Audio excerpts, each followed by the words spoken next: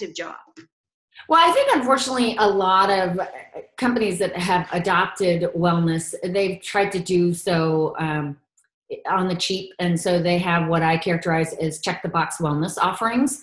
And a lot of those wellness offerings are ones that in some ways do more harm than good. So if you're making people take health risk assessments and biometric screenings, and meanwhile they don't feel cared for by their manager and by the organization that they work for, I think that can feel really transactional, and it can feel like, oh, my company is doing this only to save on healthcare costs. It's not because they actually care about me.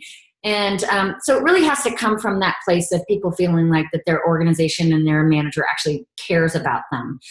And I think that, we've tried to look for shortcuts for a really, really complex problem, which is we've got this massive healthcare crisis, which is not only here in the United States, but in Canada and increasingly around the world. And there are a lot of factors that go into that, one of them being the larger society that we live in. And so to a fault, I think we've really framed up health and wellness as a matter of investing in your own health and, quote, taking personal responsibility for your health and well-being, when in fact all of us are arguably more creatures of culture than we are creatures of habit.